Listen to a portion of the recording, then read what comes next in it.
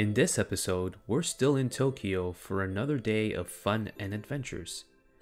We started the day with a quick stop at Sensoji Temple, Tokyo's oldest temple in Osaka, and one of the busiest tourist attractions in the prefecture. It was as expected, very crowded and busy, with the area filled with vendors and tourists alike. Make sure you get here early to beat the midday crowds.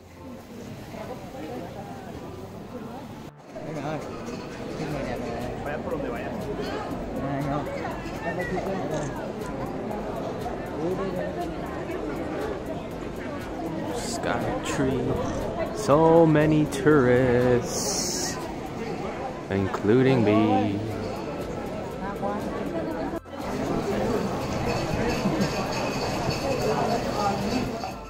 Our stop at Sensoji was brief as we made our way towards Tokyo Skytree Tower and the Studio Ghibli Store. We didn't get a chance to visit the actual Ghibli museum, so this was the next best thing to get our Miyazaki fix. Alright, walking up to the Studio Ghibli Store. Fortunately for this trip, we don't get to go to the actual Ghibli museum because it's closed. But this is a good alternative, I guess, because this is the official store for all things Miyazaki. Can't wait to go check it out, see if we can get anything. So right away at the front door, I see something that I really want. The Spirited Away, my favorite animation, arguably from Studio Ghibli. I think it's 1800 yen. So unfortunately I'm gonna get it, but damn, it looks good. They also got this bus, the cat bus, here on display, which is really cool. And they got a Christmas theme as well. They got more No Face. Don't know what this is. I think it's a light up lamp.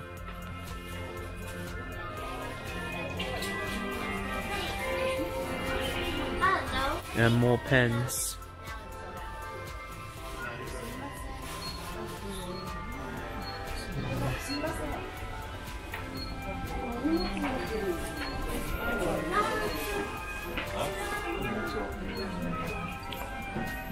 I love the displays they have here.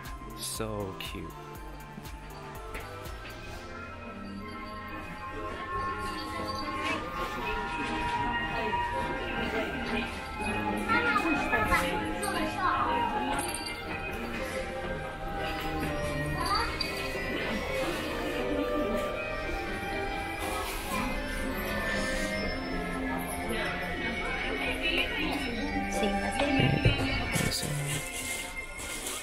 $300 yen. So much exclusive.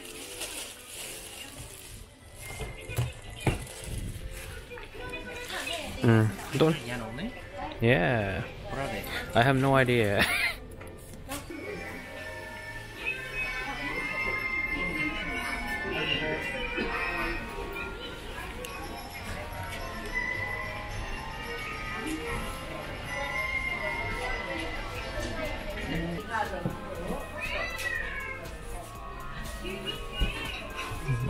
Oh, the grandma.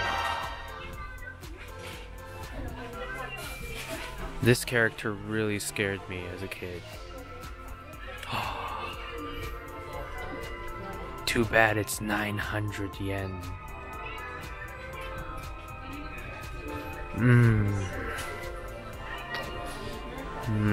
No face.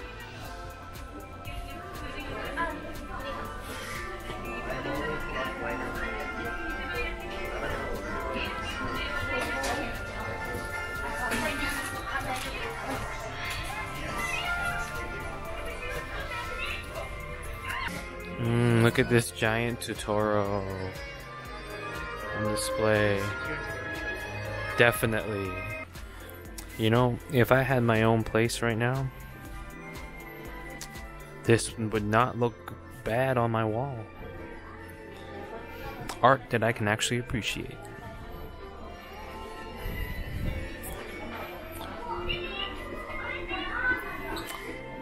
Got like some handkerchiefs as well. 500 yen again for Totoro. Alright, so we're at Moss Burger. Apparently it's the McDonald's of Japan. Somebody recommended us just to give it a shot. We just walked by literally from Asakusa Station and saw it. So here we are. We ordered the teriyaki burger. It took a while to actually make, so it might actually be of some quality. So let's find out. Ooh, it's hot. It's really hot. Alright, we just had some Moss Burger. It was alright. Teriyaki burger tasted like a teriyaki burger. Burger was hot. Everything was hot. Everything was hot, so they appear to have made some effort in actually making the burger for us. Which is not the case at any fast food restaurant in North America, so we appreciated that. But now we're going to the Asahi Beer Hall just to grab some beers, some lunch, and grab a view of this river because it looks amazing. There's like a submarine looking boat thing over there.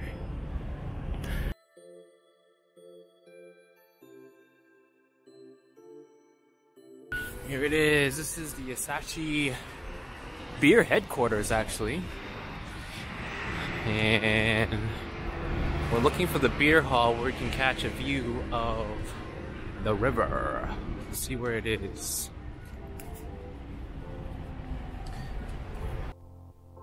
Asahi Beer Hall was a nice and relaxing spot to catch a view of the Sumida River in Sumida, Tokyo.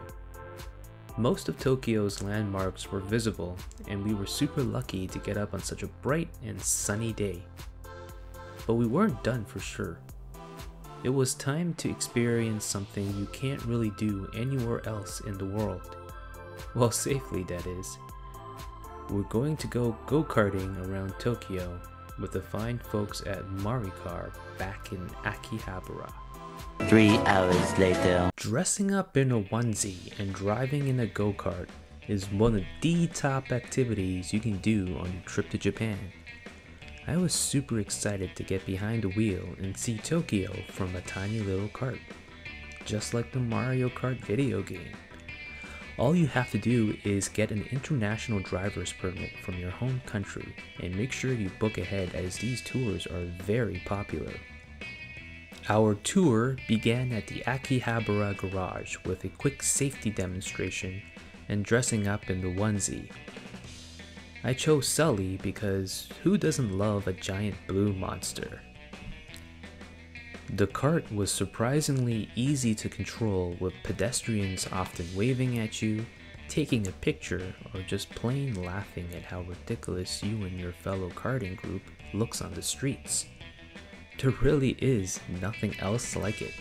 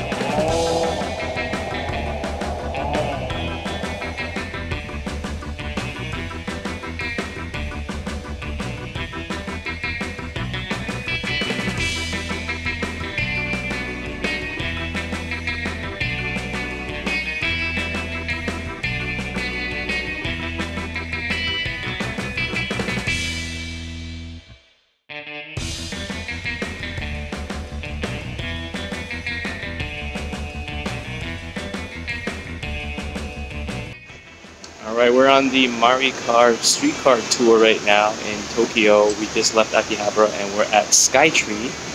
I don't know if you guys can see the tower behind us. There we go. I am dressed up as Sully and we have a group of 4 people right now. We're taking a break, but it's been really fun so far. I'm surprised at how easy it is to actually just drive the go-kart. I thought it'd be a lot more difficult, but you know, it's been fun. It's been really fun. I think a lot of photos have been taken, so we'll see what happens the rest of the tour.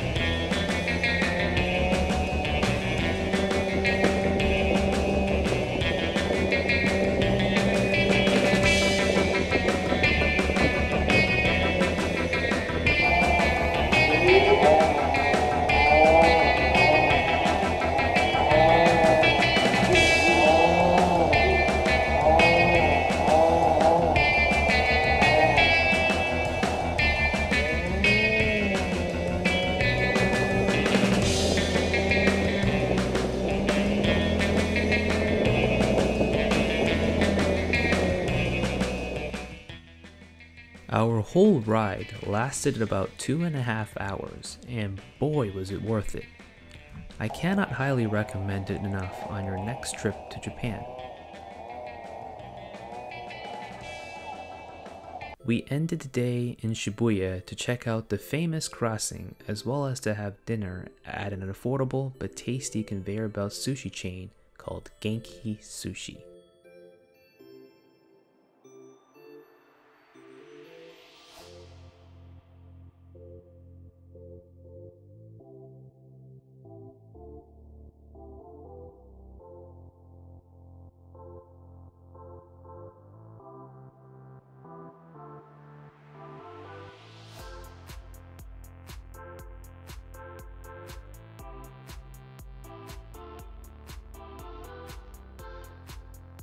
Shibuya Crossing was as expected. Waves of people moving in all different directions in what I called organized chaos.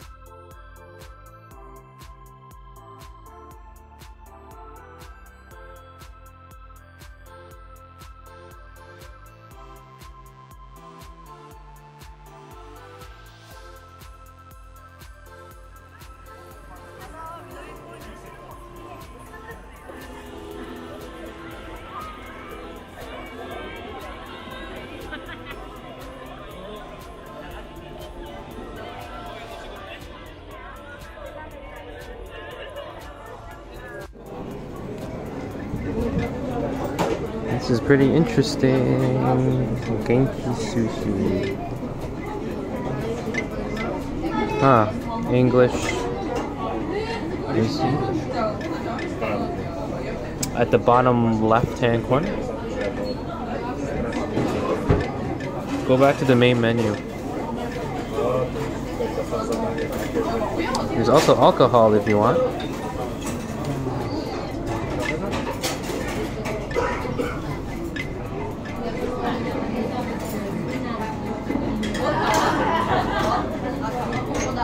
Tuna and albacore, mackerel. Oh, look at that. That's interesting. This was our first time having conveyor belt sushi in Japan, and the food was surprisingly tasty for the low prices. From 100 to 300 yen, everything came at the press of a button. It was super fast and very convenient. I absolutely loved it. Alright, let's just order this and see what happens. Place order.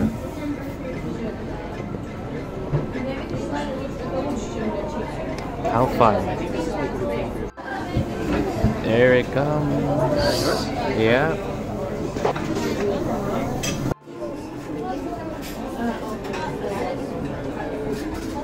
That was quick.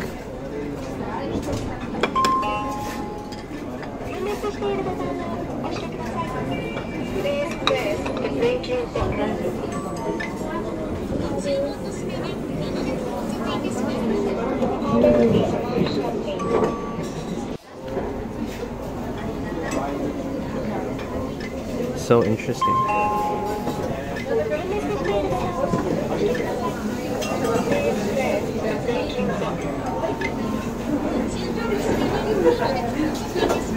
Ho.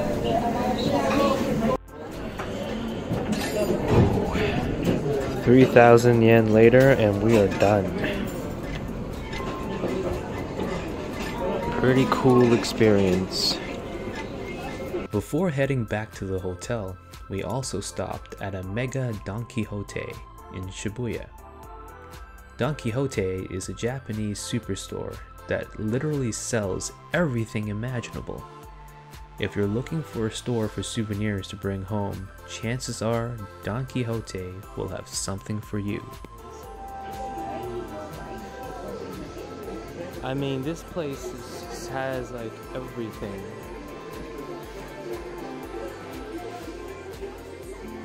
You need a BTS doll, they have it. You need some flowers, they have it.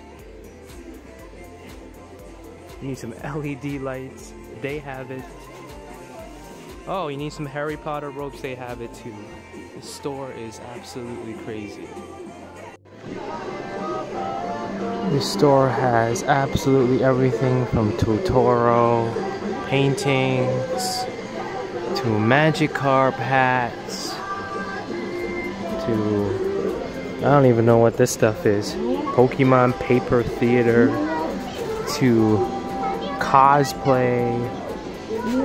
Holy shit. And look, check out that Spider-Man up ahead.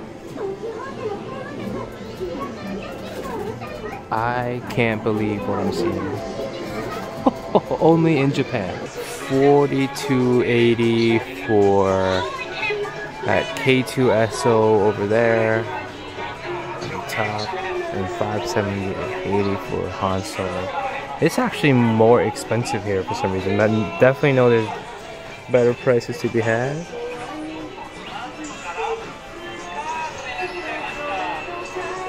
Yoda is going for like 2,000. Bottle t-shirt. Like, what is all this? 2,000 yen. Thanks for watching. Have you been to the places we visited in this episode? Let me know in the comments below, and make sure you subscribe and hit that notification bell to not miss our next episode in Harajuku and Shinjuku.